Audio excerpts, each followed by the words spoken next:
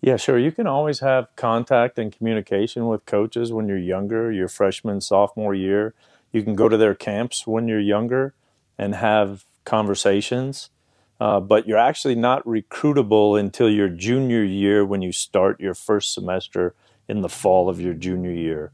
And that's when you become recruitable age for baseball. That's when you can start to be contacted by coaches by phone. That's when you can start the conversations of the recruiting process, taking unofficial visits, official visits. But that doesn't happen until your junior year. So up until that point, you're basically a player that can go to camp, and you can have contact at camp.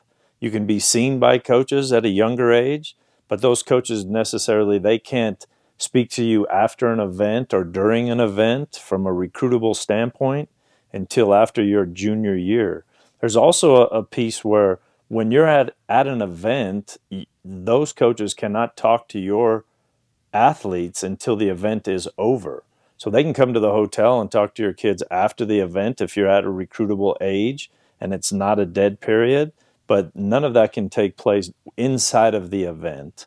I mean, there's casual conversations between parents and coaches. There's casual conversations between players and coaches. Hi, coach, how you doing? Nice to see you.